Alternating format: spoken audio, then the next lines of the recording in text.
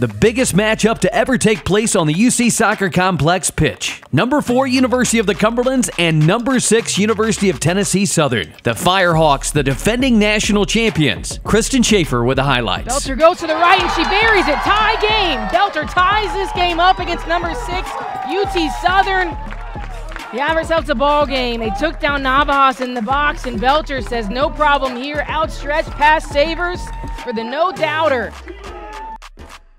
Belter on the break. She's got 3 defenders in front of her. Doesn't matter. Passes it forward to Navajas. Back to Belter. Goes to the left side. Jaden Belter has the brace, and UC's up 2-1.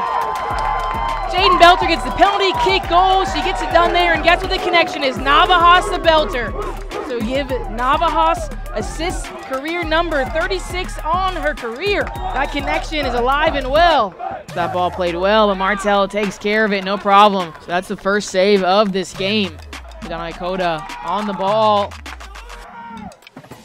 Takes a shot. Martell reads it well, and that'll be a save. The box bouncing in again. Belter went up for it, goes down. No call.